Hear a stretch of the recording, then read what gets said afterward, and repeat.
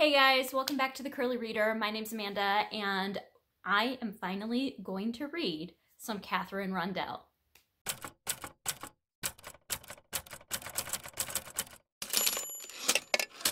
All right, so this is the third, I think, week of middle grade March. And one of my goals for middle grade March this year was to finally get around to reading Katherine Rundell. I currently own 4 of her books. I know that there's a 5th one out as well that I don't own yet, but I want to read her books because I own 4 of them. They sound amazing to me, and I just think that I will really like them. And so I need to figure out, is she an author that I like, or do I need to maybe get rid of some of these books? So my game plan is to read the first 10 to 15 pages of each of these. So kind of do a try a chapter. I do have the ebook of The Good Thieves, which is the book that I'm missing, and read 10 to 15 pages, and then I'm going to rank them and see which one do I think I'm going to like the most to the least, and then I'm going to read all of the books and rank them again and see if I was right. So that's the game plan here, is to see if the try a chapter tag works. So let's, or try a chapter, well, not tag, but try a chapter theory. I know that that's something that a lot of people do, where they will try a chapter to see if they want to keep a book or get rid of it, or to pick which book they want to read first, all of those things. So that's kind of my game plan, is to just read the first chapter, possibly 2 chapters, depending on chapter length, see if I think I'm going to like the book or not, and then read the book and see if I was right. I hope this all makes sense. So the books that I have, like I said, I do not currently own The Good Thieves, but I have that one on ebook, so I will be reading that one on ebook. Most of these I will probably end up reading the full book on audiobook, but I'm going to read for the first like 10 to 15 pages. I will physically read all of them. I do not know what the vast majority of these books are about. I know a couple of them, like very, very briefly, what they're about, but for the most part, I don't really know what they're about. So The Good Thieves, no clue. No idea what that book's about.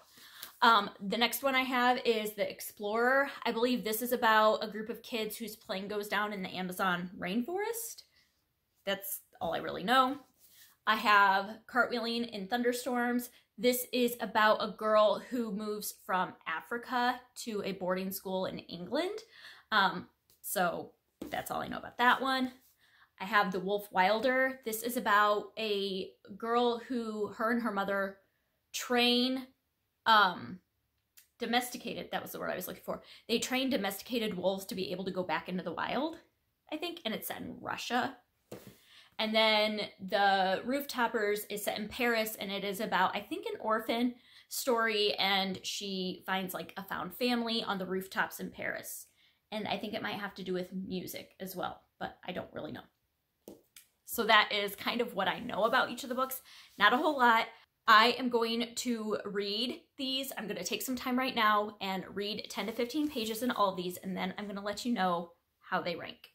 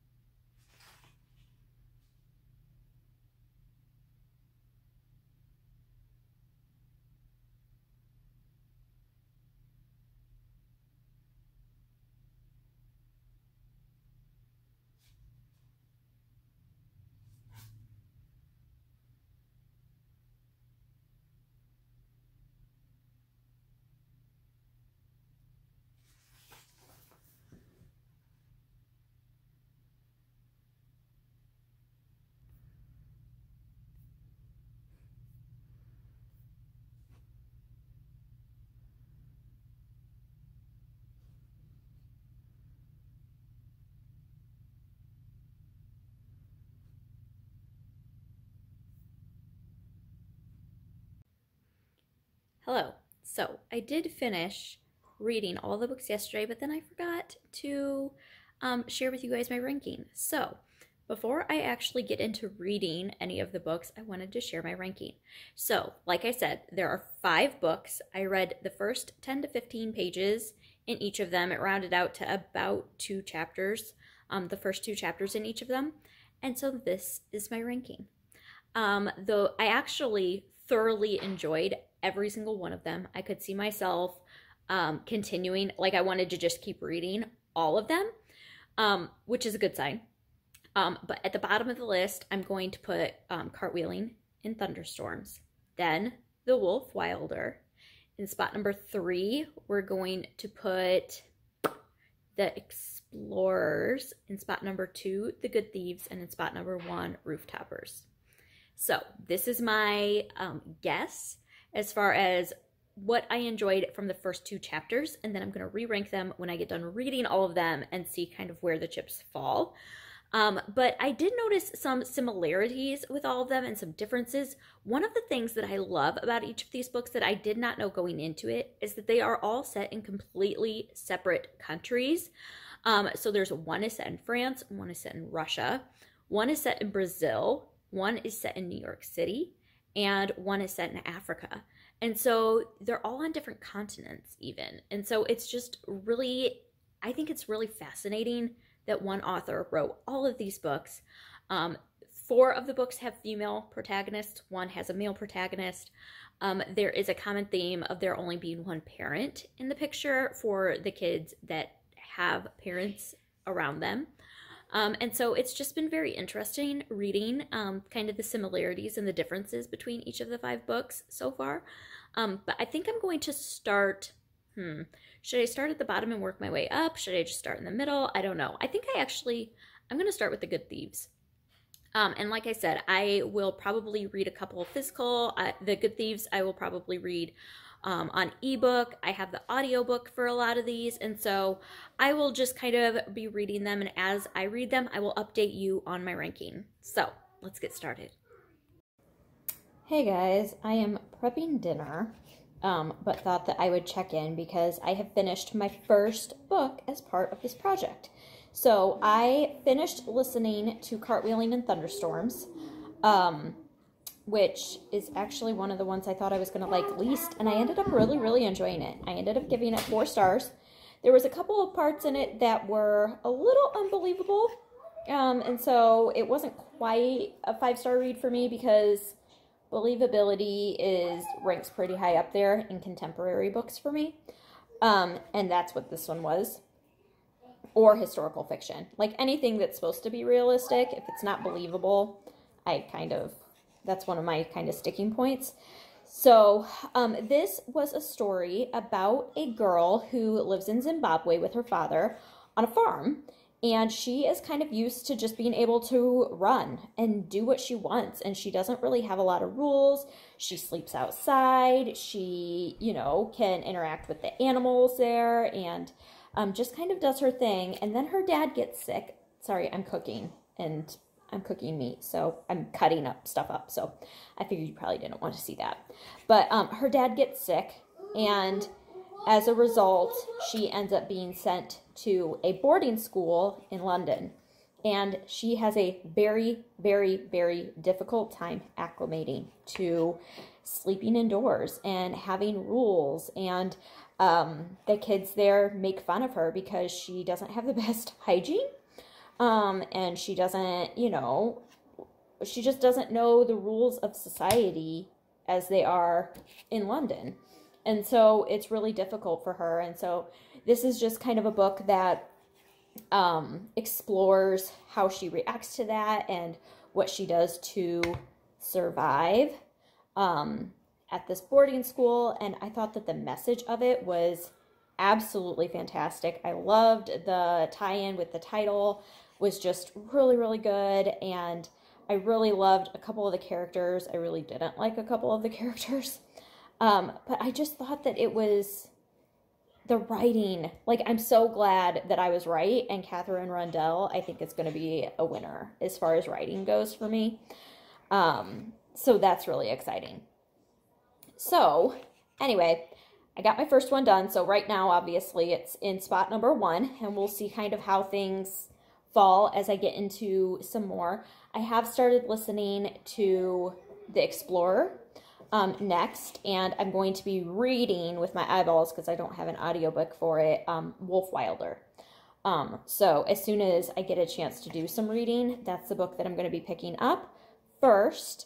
So I'm going to do that one first, and I'm listening to The Explorer. I'm really enjoying it so far, but I will check back in with you guys when I have finished another book. Hey guys, so I wanted to give you a little bit of an update, another update. I have now finished The Explorer as well, so I did not care for it as much. So it's definitely going in slot 2. Cartwheeling and Thunderstorms is still in spot 1. And I have started reading The Good Thieves. I'm also physically reading Wolf Wilder. It just takes me longer because I physically read very slowly. But I am reading Wolf Wilder. I'm really enjoying it. And I have started The Good Thieves. So this is my current ranking. Number 1, Cartwheeling and Thunderstorms. Number 2, The Explorer. Yeah, The Explorer I didn't care for as much. The Explorer is about a group of kids who are on like a small plane in Brazil, like going over the Amazon, and their plane goes down. And they have to figure out how to survive. There's 4 of them, and yeah, so I felt like the pacing was a little bit off on it.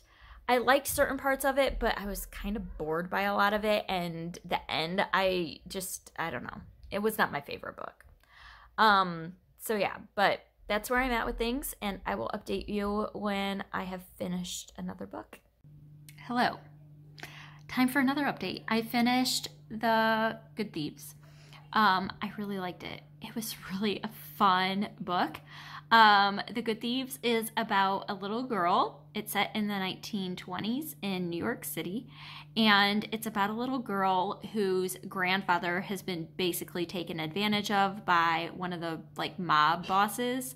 Not mob boss, but by a bad guy. And she decides that she needs to break into basically her grandfather's old house and try to take something back. And so she recruits some friends who happen to be part of one of the circuses in town, and they try to pull off this little heist, and it was so fun. I thoroughly enjoyed it. So it's going to be ranking number 2 as of right now. So far we have Cartwheeling Through Thunderstorms in first place, then Good Thieves, then The Explorer. So that's the ranking so far. I will check in when I have another update, and yeah. Hello. So I'm looking a little rough. It's first thing in the morning and I haven't put my face on yet. But I did want to update you guys and let you know that I did finish The Wolf Wilder, and I really, really, really enjoyed it. I ended up giving it 5 stars, so it goes to the top of the list. So here is the current standing. I have one more book left to read. The Wolf Wilder, I don't remember if I've said this or not in a previous update, but The Wolf Wilder is set in Russia, right before the Russian Revolution, and it is about a girl who wild domesticated wolves. So in Russia, they would take wolves from the wilderness and domesticate them, and then when their owners didn't want them anymore, they would send them back out into the wild. But the wolves didn't know how to survive, so they had people that would teach them how to be wild again. They would wild them. So anyway, it has to do with her, and her and her mom start getting in trouble with the general. He starts like targeting them, and she ends up having to run away, and it is just about her and her journey through the woods with a friend and some wolves. And it was so good. It was so good. I really, really enjoyed it. So that is the current standing. I still have one more book left to read. I have The Rooftoppers left, and I have started it, but we're still one book away, and then we'll be done. So I will let you know when I've finished Rooftoppers. All right, so I finished Rooftoppers, and it was good. It was not what I was expecting. It wasn't as good as I was expecting. So I ended up giving it 3 stars, and I'm gonna end up putting it in spot number 4 on my ranking.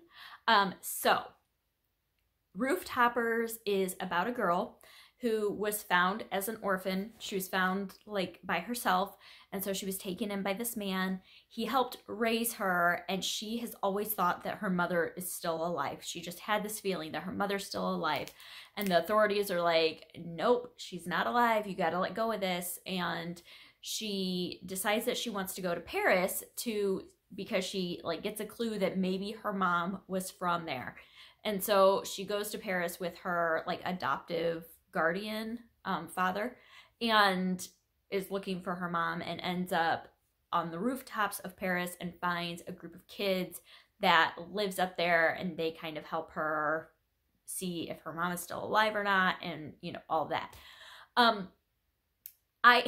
It was good, but we don't get to the rooftops of Paris until like 2/3 of the way into the book. And I was really hoping that it was going to be more about that.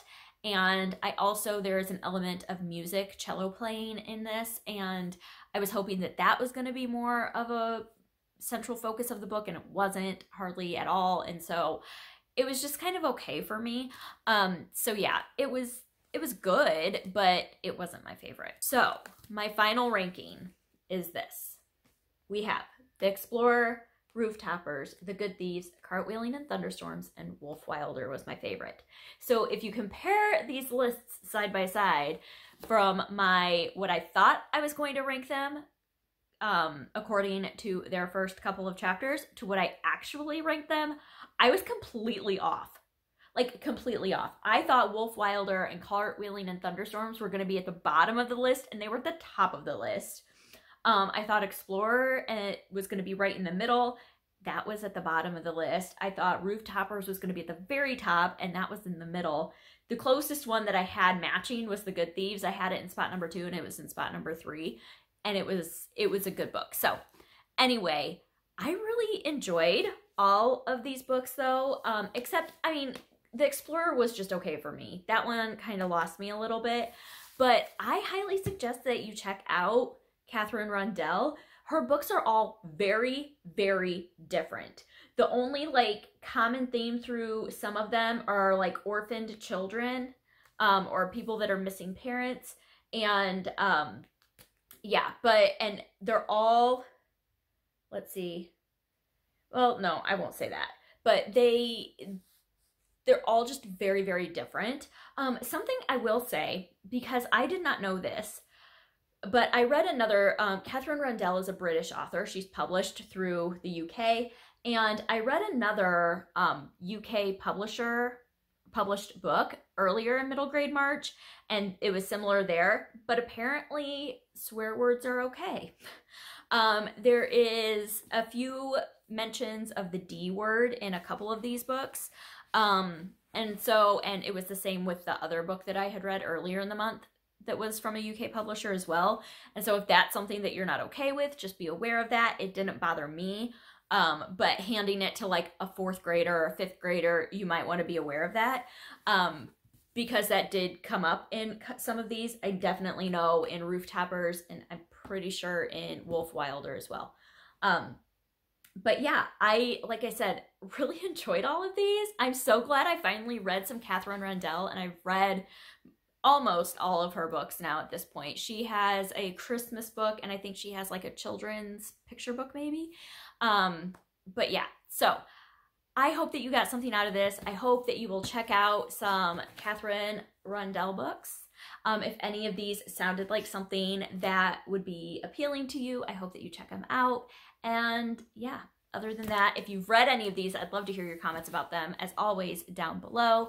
If you tried a new author this month for the first time that you really enjoyed, let me know that too, because I tend to buy a lot of books from authors that I've never read because they just, synopses of the books sound appealing to me, and so I just keep buying the same author without actually reading any of their work.